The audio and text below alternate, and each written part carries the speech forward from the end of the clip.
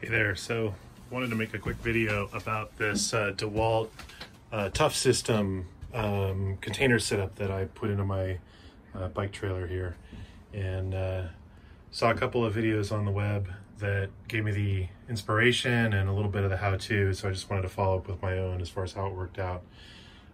Worked out really good. This stuff seems like it's built pretty well, set up so that you can remove the whole set of containers and basically fold the rack flat.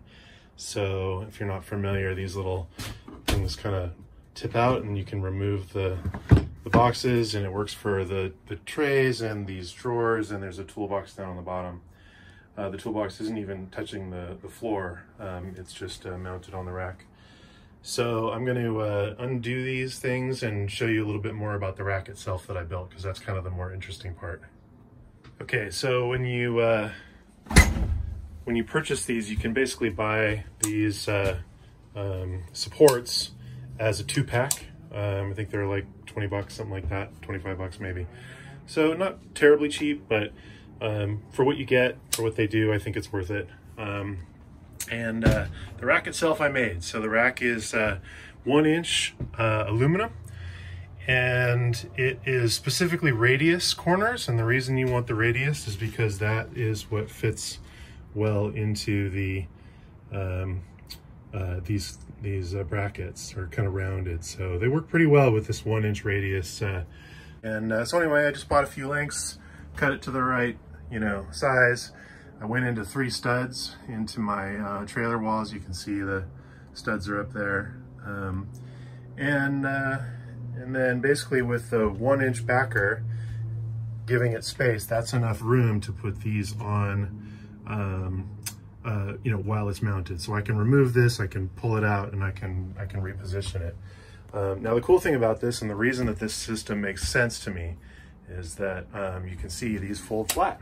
So basically, if I have a need to carry something big, maybe my bike is carrying somebody's bike and it's too big, so the whole thing kind of folds flat, and it's only a couple inches off the wall at that point. So it gives me some flexibility. And then of course, if I need to move things around, I can. And here, I'll take a minute and see if I can't put this back up here. Let's just see here. So I just got it misaligned because I'm only using one hand, but there you go. You can see it's on there.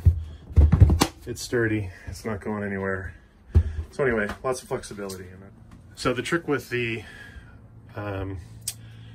supports here, I don't have one that's unmounted, otherwise I would show you that, but basically in the back here, there's a little peg that fits into holes. And as I run my finger up here, I can feel I drilled basically 1 hole every inch all up and down there using a press. It worked out pretty fast. It's aluminum, so it cuts really fast.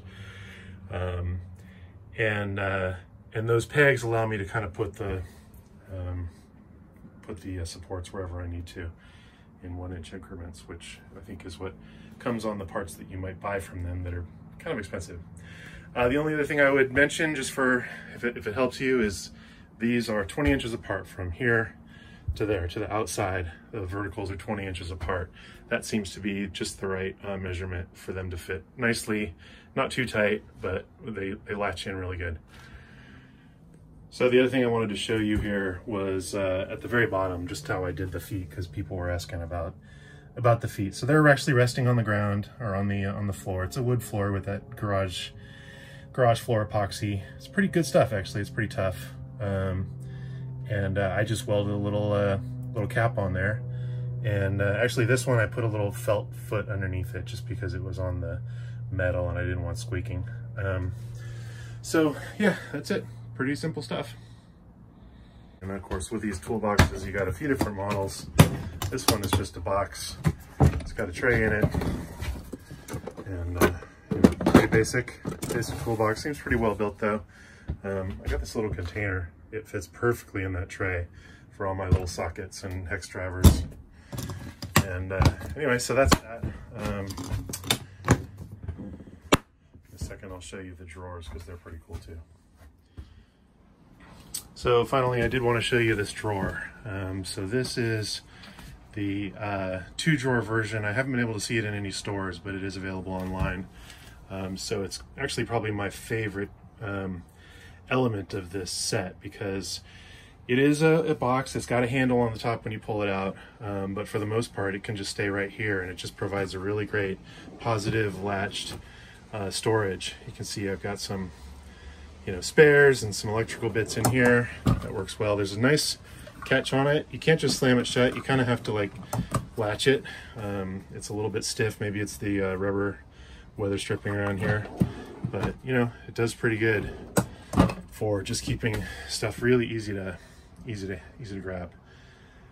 So that was just a quick look at this DeWalt ToughSystem box / shelving gear that I'm using here. I hope it was helpful. Have a great one.